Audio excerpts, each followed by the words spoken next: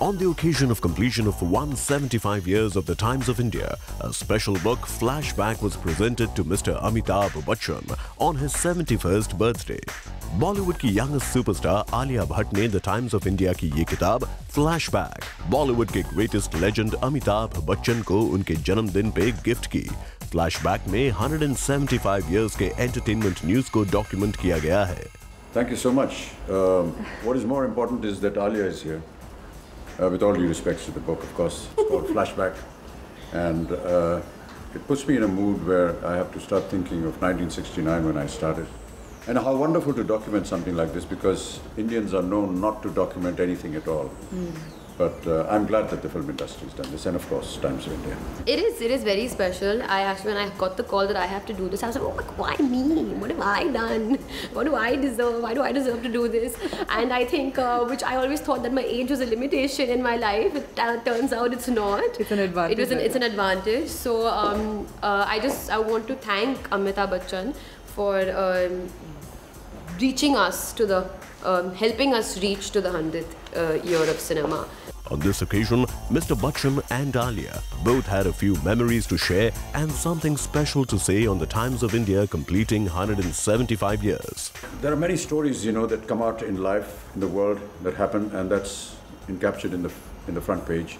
So as you go through them, you know, 200 years from now, when somebody will go through them, they'll be able to have information on what went on 175 years ago, and that's a fantastic document.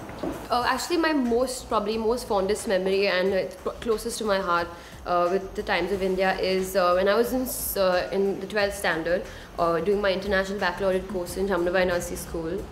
It was around the time that I had just bagged my first film. Though I didn't know where it was going, I didn't even know the name of the film, and I did know that some pictures were going to be released soon, and I entered my classroom and my history teacher came to me and said, student of the year, really? And I didn't understand what she meant. I said, I thought she was talking about are you trying to really be the top of the class? And I said, no, miss, no, I don't know, should I be sarcastic? Because she was a little sarcastic.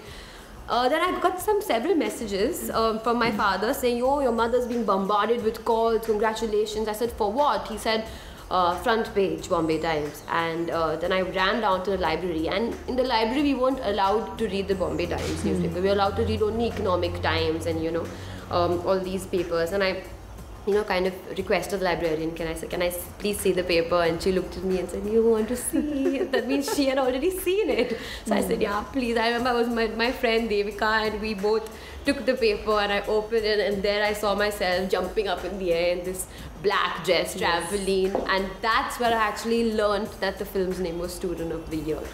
And that was a big deal. That's why I said, oh, that's what she meant, Student of the Year. So that's my most fondest memory. But one thing my father said to me is, which I would like to share, is can you imagine Juhu Beach without the ocean? Can you imagine 100 years of cinema without Amitabh Bachchan? So can you imagine India without Times of India? My God.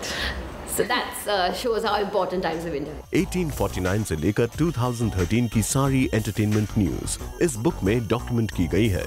Hope that you pick your copy of Flashback that hits the stand today on the 11th of October. For Ilika Srivastava, Zoom, Mumbai.